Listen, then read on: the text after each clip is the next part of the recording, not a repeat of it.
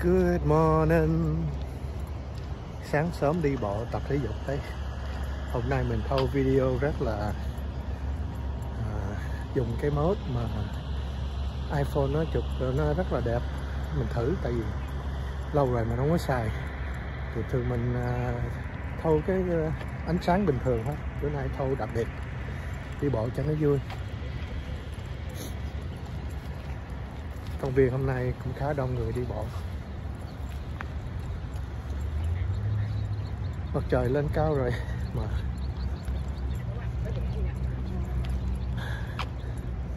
trời thì lạnh lạnh.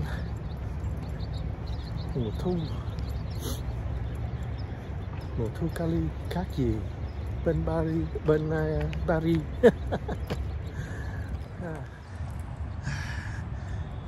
Nói tóm lại cái camera này nó có thể quay màu sắc đẹp như vậy rồi, nhưng mà chỉ có cái mình up lên YouTube nó bị compress lại á, nó không có đẹp.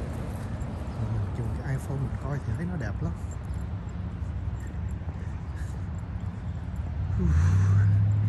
Công viên này rất là to rộng, đi một vòng là 2 km. Sáng nay đi 2 km. Cái trưa đạp xe đạp, tối tập thể dục trong nhà. Mình phải chia ra vậy á. Mấy bữa trước buổi sáng mình tập thể dục quá sức cái mệt dễ sợ ngủ đến mình ngủ mà nằm nó nghỉ tới chiều luôn, quải sức á. Cho nên bây giờ mình phải chia ra bớt. Chưa ăn sáng mình đi bộ bên nữa. Bình thường mình ăn gì chút đỉnh, giờ mà mình đi chừng nửa vòng chắc đói bụng. Sáng sớm thức dậy tự nhiên một cái phone lên, thấy có một cặp vợ chồng người Mỹ ghé vào trong quán của Huế ăn mấy cái món họ kêu cái gọi là giống như là sampler vậy đó, ăn mỗi một món một chút thôi thì nó có đủ thứ hết. Mình nhìn hồi xưa thì nói thật ra mình cũng không có thích ăn món Huế lắm, nhưng mà tự nhiên giờ nhìn ăn cái gì cũng thèm. Trời ơi, thấy người ta ăn thèm chảy miếng luôn. Bánh bột lọc là cái bánh mình không thích nhất, nhưng mà mình nhìn mình thấy cũng còn ngon. Bánh nạm, bánh bèo, xong rồi nem lưỡi, gỏi cuốn. Ôi, nhìn thấy đói bụng muốn chết luôn. Giờ đang đi suy nghĩ tới.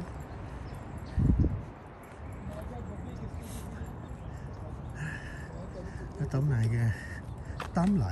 tóm lại mấy nay mình cũng tập thể dục hàng ngày, bớt ăn tinh bột thì cái sáng đo tiểu đường mình có chất đường nó xuống cũng rất là thấp.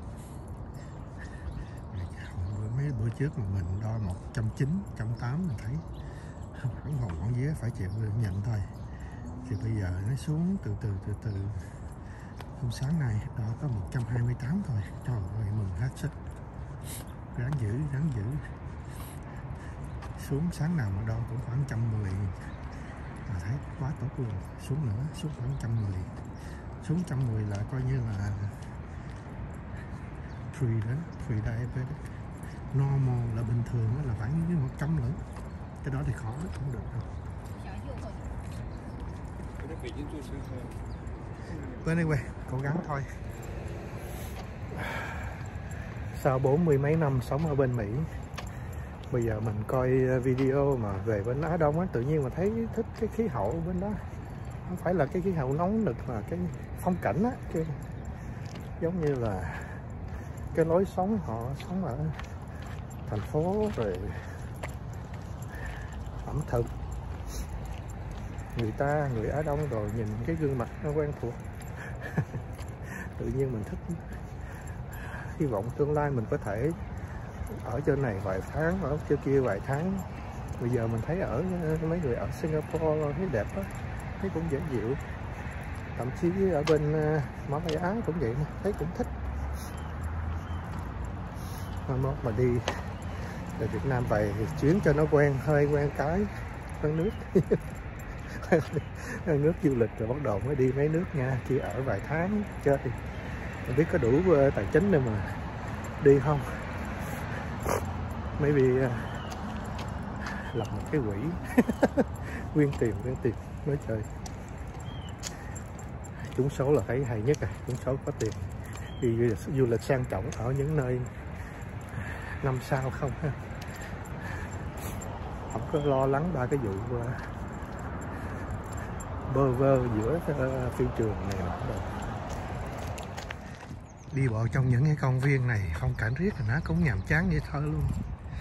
Nhiều khi mình nghĩ phải chi mình đang ở Việt Nam sáng sớm thức dậy sớm ha, ở miền Tây rồi đi dọc theo mấy sông rồi đi ra rồi chợ rồi đi vòng đi khoảng tiếng 2 tiếng đồng hồ là thấy đủ tập sức khỏe rồi, là có quyền ăn được một tô cháo lòng. Còn đây tới ngày nào cũng như ngày nào cũng đi những phong cảnh này. Phải tìm công viên nào khác đi, nhưng mà không có bất tiện quá, xa xôi, lấy xe chạy tới nơi rồi lung tung.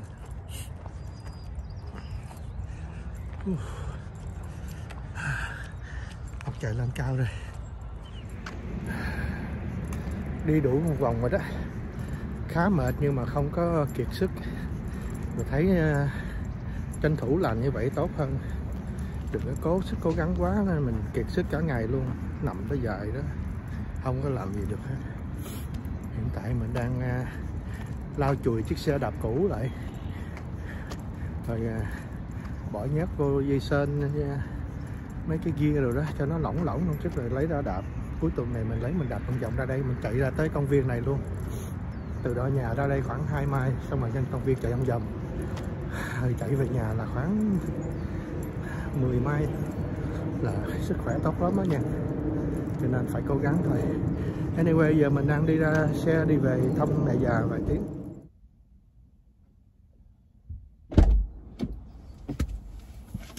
Oh yeah. Vừa đủ sức mệt.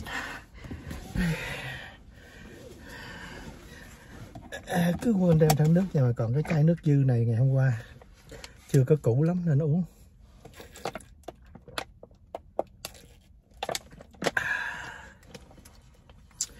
Không có gì ngon bằng nước lạnh. Cái đó nước trà đá, sau đó là cà phê.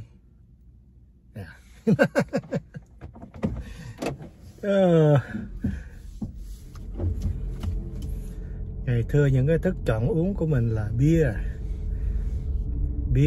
và bia.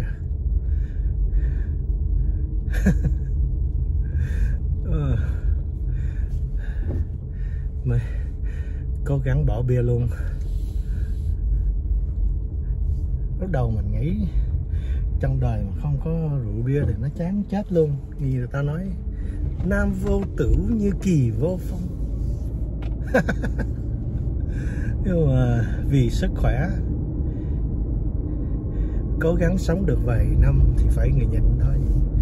Mà nhiều người mình ta nghĩ ăn cho nó đã, chết sớm cũng cho nó vui. Còn cố gắng giữ gìn sức khỏe này nọ, nhịn đói nhịn khát, rồi sống được thêm vài năm rồi cũng chết ha. Mọi người một lý tưởng, ai muốn sao nó xuống.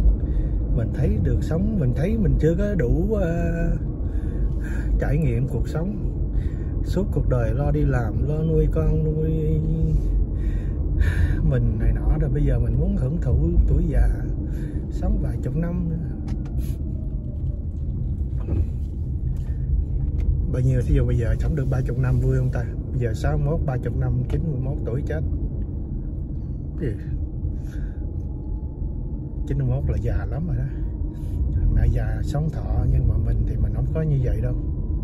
Mà anyway, suy nghĩ ba chuyện chết chóc rồi thì nó làm cho cái đầu óc mình nó buồn thôi. Nghĩ tới chuyện vui, nhất là hôm nay đo máu nó xuống thấp, cái tự nhiên mình thấy vui trong lòng. Chỉ có cái da mặt mình sao mà nó ngứa quá, sáng phải rửa mặt xong rồi sức mấy cái